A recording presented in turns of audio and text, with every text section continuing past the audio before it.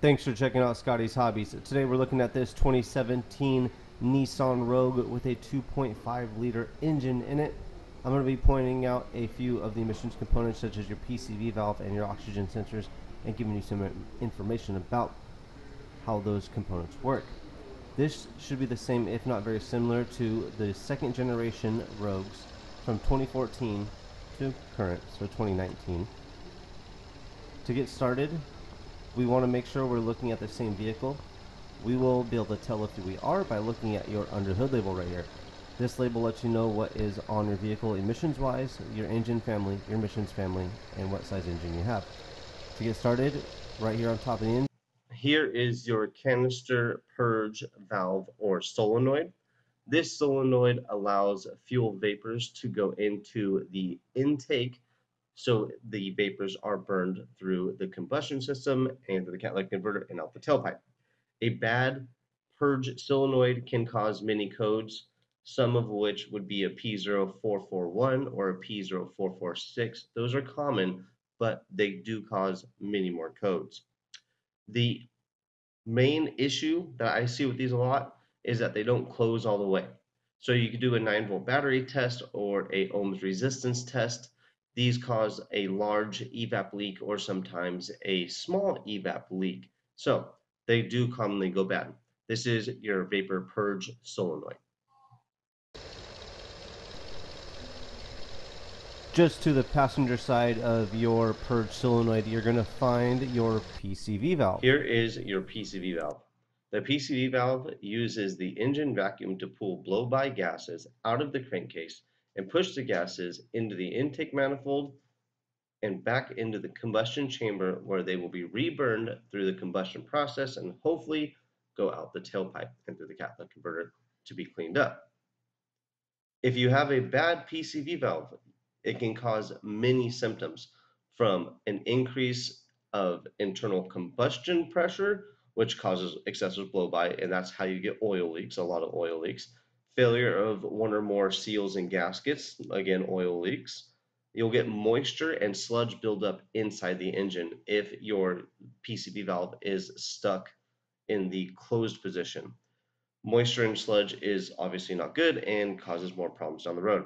If you have a stuck open PCV valve, you're going to get a rough engine idle, you're going to get a bad air-fuel mixture, and increase of oil consumption as well.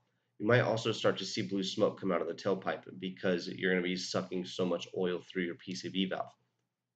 This is your positive crankcase ventilation valve.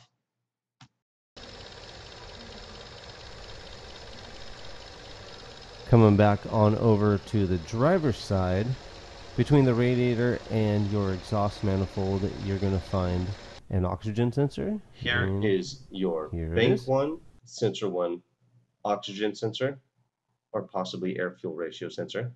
Look for a link in the description below to purchase if you need one.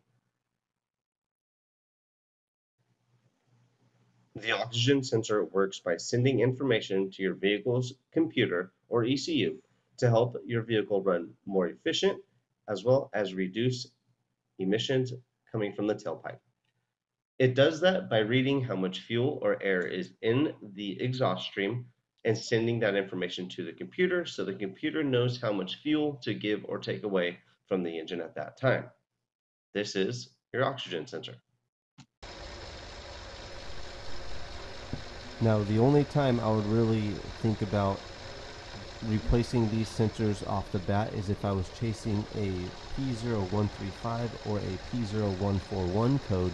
If I was chasing a lean or rich code, I would start looking for a problem around the exhaust system for exhaust leaks or vacuum leaks as such. Moving on, we're going to find the Bank 1 Sensor 2 oxygen sensor, or your post-cat oxygen sensor, right down here, right near where the Here is the location of your Bank 1 Sensor 2 oxygen sensor or air-fuel ratio sensor. If you need one, make sure you look for a link in the description below to purchase. Post-catalytic converter oxygen sensors are on your vehicle to measure the efficiency of the catalytic converter and should not affect the efficiency of the engine itself. but that is up for debate these days. If your rear oxygen sensor is going bad, it could give you a false check engine light for a P0420 or a P0422 as such, saying it's bad catalytic converter when it's just the oxygen sensor not reading properly. Here is your post catalytic converter oxygen sensor. Same thing goes with your post oxygen sensors. I would only replace these right off the gate if I was chasing a heater circuit malfunction rather than a catalyst efficiency code. Hopefully this video helps you out. Make sure you comment below with the year, make, model, and engine size that it did help you out with, and maybe one of these two videos right here will help you out even more. Make sure to like, subscribe, and share. Tell everybody about me. I'll see you guys on the next, hopefully helpful video. Thanks for watching.